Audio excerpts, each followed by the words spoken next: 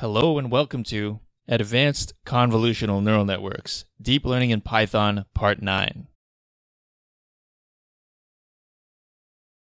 This is one of the most exciting courses I've done, and it really shows how fast and how far deep learning has come over the years. When I first started my deep learning series, I didn't ever consider that I'd make 2 courses on convolutional nets. But I think what you'll find is that this course is so entirely different from the previous one, you'll be impressed at just how much material we have to cover. And as massive as this course is, I still have more ideas that I want to add as updates in the future. So let me give you a quick rundown of what this course is all about.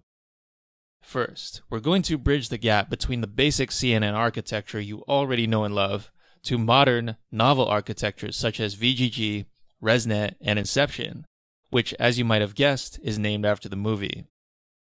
We're going to apply these to images of blood cells and create a system that is a better medical expert than either you or I.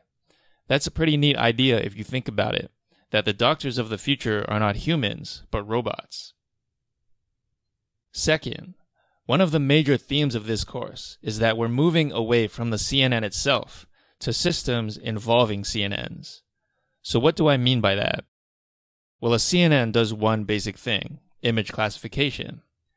In this course, you'll see how we can turn a CNN into an object detection system that not only classifies images, but can locate each object in an image and predict its label.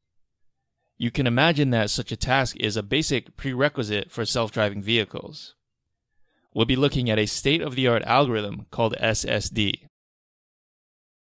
Another very popular computer vision task that makes use of CNNs is called neural style transfer.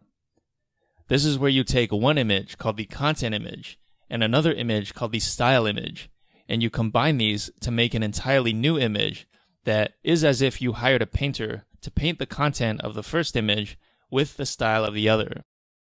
Unlike a human painter, this can be done in a matter of seconds. I hope you're excited to learn about these advanced applications of CNNs. I'll see you in class.